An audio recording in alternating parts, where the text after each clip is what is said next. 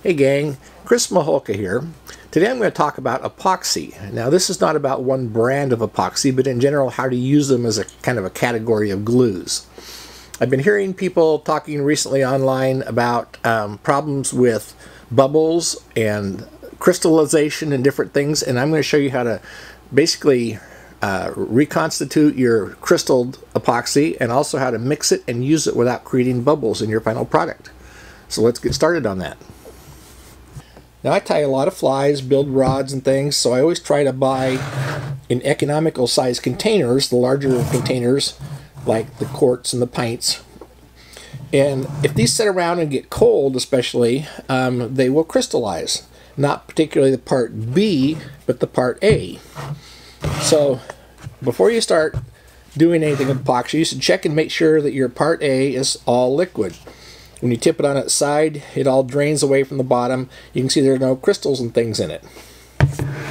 If it's gotten a little cold, and you tip it on its side, you'll start to see little lumps building up around that bottom. Those are just some of the components in the makeup, the part A. You don't want them lumpy, you want them mixed into your solution. Now if it's just slightly crispy like this, or crystallized, the easiest way to do this is just to warm it up with a little hot water. Now, it's tempting to just put the part A in there because it's the only one that's got the crystals in it. But when you get ready to use your epoxy, you want both part A and B to be of basically the same temperature. So if you're going to warm up one side, you want to make sure you warm up the other as well. Now, the worst thing you can do when you heat this is if you take it out and it looks like things are going well, is to shake it. All you do when you shake it is you introduce a lot of bubbles into this, and it'll give you more problems down the road when you get ready to use it. The best thing to do is just start and rotate it like this, and you'll see all those chunks down there. They're almost all going away down into the rest of the part A, but there's still one. There's just a big one hanging up here, so we'll just dip them back in again. We'll keep them the same temperature. After these have sat, you can take them out and turn them after 5 or 10 minutes or 15 minutes, and it is all liquidy. You're ready to mix. Now what do you do if you've got one that has sat around and your part A is completely solid in the bottom of the container? Now with most glues you'd think this is just a throwaway time, but with epoxy it's not. So if you have a bottle of epoxy like this, part A, that's totally crystallized, I usually find this about the time I'm ready to start on a project. And you can put it in water for an hour or two and rotate it and everything. But the problem you're going to run into is this could take a lot of time, a lot of effort. I have found an easier way, the microwave. Now putting it in a microwave might sound easy, but you'll find that most microwaves aren't tall enough for this to fit in. Next easiest solution, lay it on its side. It's going to lay in there on the turntable and turn and heat. But if you remember any science classes from anywhere in school, anything that's cool, when it heats it expands. So if you have this laying on the side on your microwave turntable, after about 30 seconds of this warming up, it'll heat up, expand, and it will blow this cap right off the end of the container, and it will spray part A epoxy all around the inside of your microwave. Not a good concept. So here's what we do to fix that. First off, you need some kind of a container that is small enough to fit in your microwave. We'll fit in and we'll rotate. I'm just using this as an example. I usually use like a old dinner plate. Next, what you want to do, take the cap off, and what we're going to do with this is we're going to lay it down like this so it won't spray out all the liquid inside as it melts. Sometimes it still does, still shoots little spatters, so there's a solution for that, is we're just going to take a couple folds of paper towel, put it over the top, and snap a rubber band around it. Just like that. It doesn't have to be tight, shouldn't be tight, because you want the gases that are coming out in the heat to get away. So we're going to lay that on its side like that, put it in the microwave. In 2 minutes, you're going to have very hot, very liquid part A that's ready to use again. Now in this case you're going to have to let it cool down quite a bit before you can use it, but it will save your part A epoxy. Okay, so now let's mix some of this. Couple things about epoxy. There are the longer setting, like 30-minute set or longer, and things like rod finish, which will set in a few hours, or like the quick setting, like 5-minute. Now they all work on a thermal reaction. They heat each other up when you mix them. It causes a setting action. So what you want to make sure of is you've picked an epoxy that's going to meet the needs that you're using it for. You don't want to mix up a 5-minute rod coating epoxy unless you're just planning on doing one guide on a repair or something. You want to mix enough of it that's going to last you during the time you coat the rod. In this case, I'm going to mix some of this. It's about a 30-minute set because I've got a couple of projects I want to do. So we're going to start with the one of the two ways to mix. A larger volume for if you're doing something like a rod, or a small volume if you're doing something like a couple shrimp backs and things. And there are different ways to mix this. So the few things you need to mix epoxy effectively are some kind of a container. You want it to be flat bottomed and fairly sloping sides. You don't want anything that's real tiny, narrow, and tall. It has to be where you can get access to the sides and scrape the sides well. Something to stir the epoxy with. If you're trying to keep bubbles out of it, popsicle sticks are really good because they're smooth. Wooden coffee stir sticks work well also, but the wood has a texture which will hold little air bubbles and tend to make more bubbles in the epoxy as you stir it. If I'm doing something small where I'm going to use a brush, like on foil and just mixing a small amount, I'll even use the back of the paintbrush because it's nice and smooth and doesn't put bubbles in. Next is you need something to hold some hot water to help get the bubbles out. I will show you that process in a bit. And the same type of thing, depending on how you're doing it, either a little alcohol lamp. Candles work, but they're a little harder to control and burn erratically. And some kind of a torch, either an alcohol torch that holds alcohol up and creates a little jet stream, or other torches. These you have to be careful not to get too hot and scorch things. And then, if you're doing a small batch, some foil to mix on. So to start our mix, for a large quantity, we're going to use one of these little solo containers like you put ketchup in at a restaurant. And then I'm going to use my wooden stick because I want to show you how to get rid of bubbles once the epoxy is mixed. So I'm going to take my part A and my part B. And this is, of course, way unscientific. It's not by measurements, by eye, but this is from a lot of years of practice. And I'm just going to put equal amounts of part A and part B in the container. Just watching to see that the line between the two of them stays right down the middle as I'm pouring. And you can see kind of they're half and half. It won't stay there long. Then I'm going to start mixing it up. Now, make sure you mix whatever the time on the bottle says, 30 seconds or a minute. And you don't want to whip this. The idea is not to make mashed potatoes out of it. You just want it to be combined.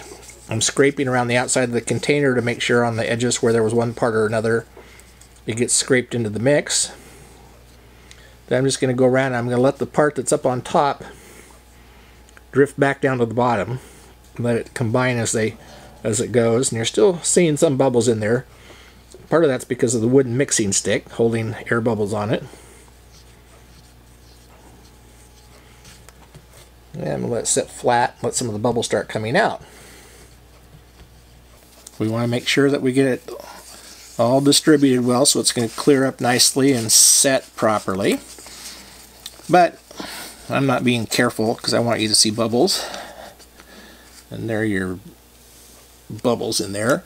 And the first and the easiest way to start clearing them, just to take your little container like this and get a container of hot water and just set your little container of epoxy right in there.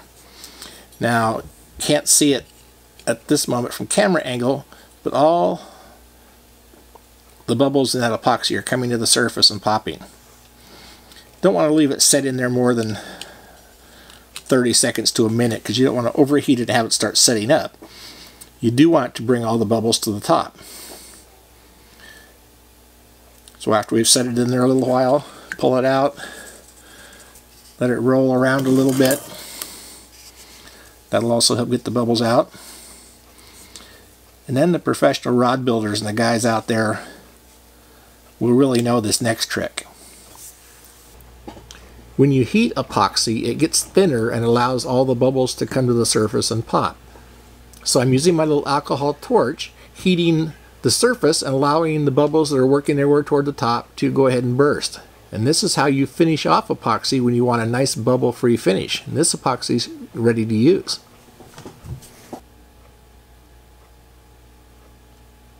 For mixing a small amount, a couple things you'll need are a piece of aluminum foil and a mixer. I'm going to again use the popsicle stick or the coffee stirrer.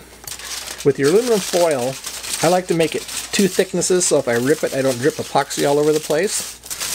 But you want it to be smooth and flat. So I'm going to take this and I'm going to really work on getting the wrinkles out of it, because every one of those wrinkles will put a bubble in your epoxy as you mix it. So that's pretty close. So now I'm going to take my part A and part B. My dog's down there on the floor talking to me, wanting dinner, so we'll make this quick. I'm just putting a little part A and a little part B out. Again, I'm matching the size of the puddles. About like that. And that'll do quite a few pieces of, if you're doing shrimp backs or other things. Then we're going to take our stick and we're just going to start, and we're going to go and kind of fold it back and forth over each other. And you want to scrape, but you don't want to scrape it so much that you tear your aluminum foil. So I'm just working the different parts together. And you can see no matter how careful I go, there's bubbles building up in it, but we're going to deal with those here in just a moment. Now again, this is a 30-minute epoxy, so it's going to set quicker than a lot of things would, but not too long.